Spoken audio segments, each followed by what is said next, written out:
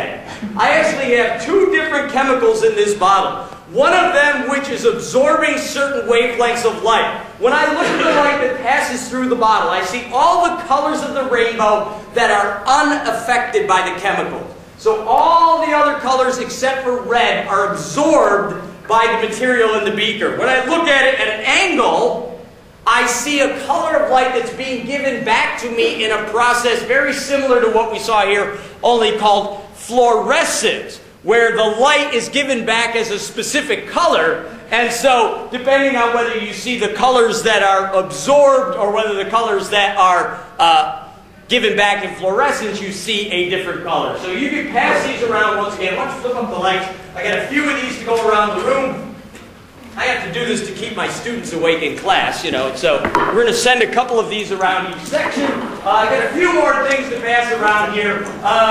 These are just kind of fun little, talking about modern chemistry and modern technology. These are small liquid crystal sheets that are temperature sensitive. The chemicals change their orientation depending on temperature. So if you place your hand on these, you can see your handprint, your fingerprint. Those are just kind of some fun things to pass around and play with. I have one last thing here that I want to send around. This is actually quite interesting. If you look inside each of these containers, and they will eventually make it around to you so you can see, I have a solution in this container, which is actually a solution, a suspension of very fine magnetic particles. That means that this liquid can actually be controlled with a magnet. And if you look at the material, you can move it around in the container with a magnet. You can even see the magnetic lines of force in the liquid. This is something we are not used to seeing every day, is a magnetic liquid. These are very fine particles of magnetite, iron oxide, and so we can control them with a magnet. The changes are the research in terms of fine particle technology that are going on are amazing, and so you can expect to find these types of things in the future. The only thing I would ask is as I pass these around, be very careful with them. Don't spill them. The material's not toxic, but it will make an unbelievable mess. It's impossible to clean up. You can't, wipe it up like you would any other material. The other thing that I ask is you don't take the magnet and paint the inside of the glass, because once you paint the outside of the glass, you can't really see anything that's inside. But if you want to pass that around, it's really kind of fascinating. So, now that everybody's got a toy to play with, now we can talk a little bit about chemistry. Okay, so let's talk a little bit about something that my students appreciate, the idea of solution.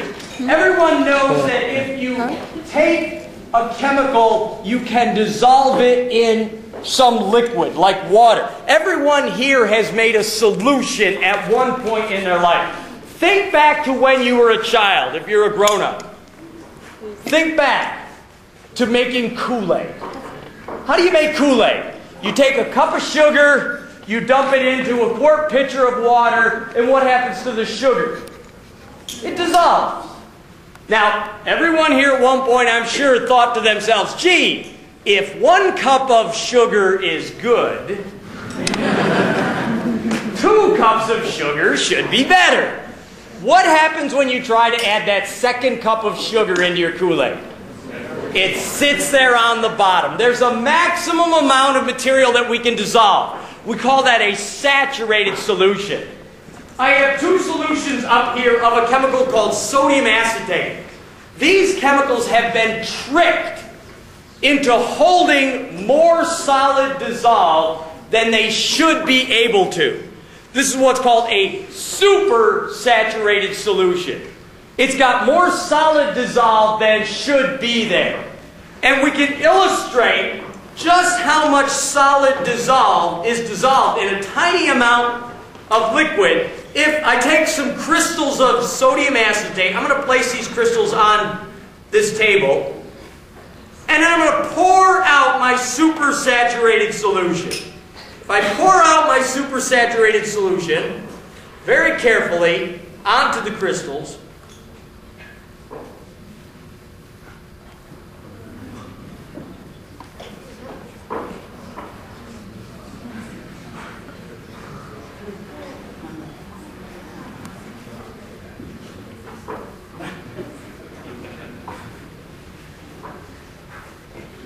Now, unfortunately, I can't talk and pour at the same time. The crystals, the solid dissolved in the liquid, crystallizes immediately upon contact. And so,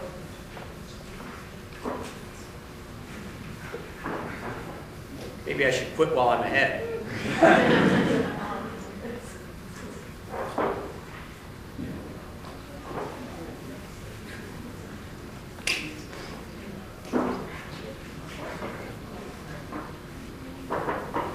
Is it leaning yet? No. Pretty straight. Well, it's got to be a record, so I'm going to quit. You almost died.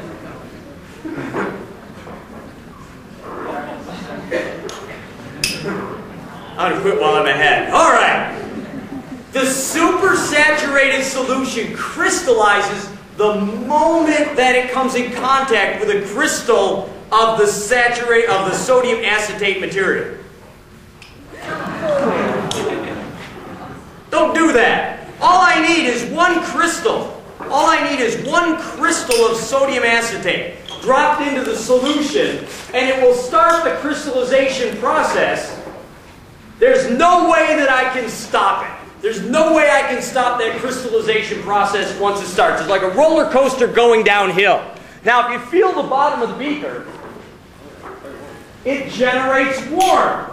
It's an exothermic reaction, that crystallization. There is one common home product that uses this type of supersaturated solution crystallization to generate heat, to generate warmth. Does anyone know what it is?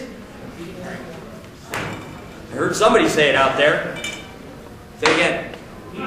Heating pad. Hand warmers. Hand warmers are basically supersaturated solutions. When you want warmth, you crystallize the material. By crystallizing the material, energy is released.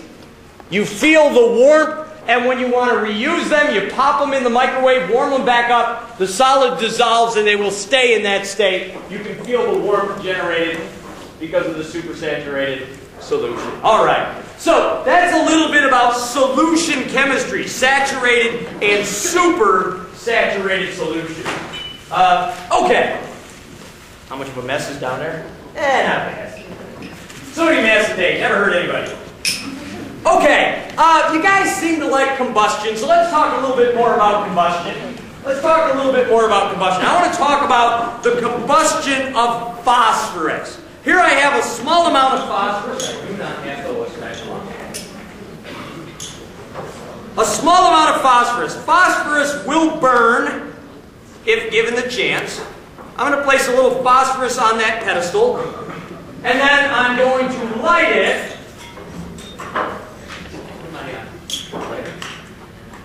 Right here. Here we go. Okay, now in order to burn, the phosphorus is going to need oxygen from the room. You got to be ready to turn out the lights. We're going to need oxygen from the room, so you can light it. You can turn them out. Let's see here if I can get my lighter working. There we go.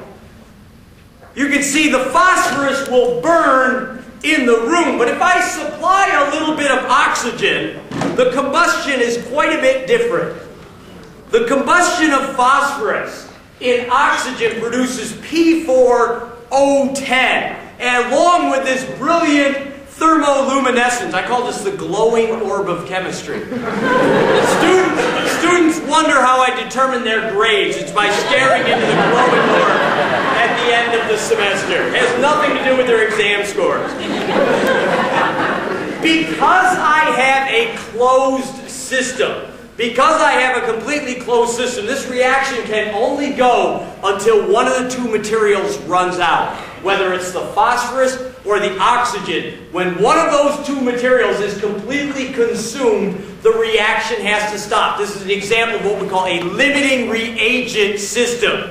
And so, as we start to wind down, one of those two materials is running out, and the reaction has to stop. There we go. All right.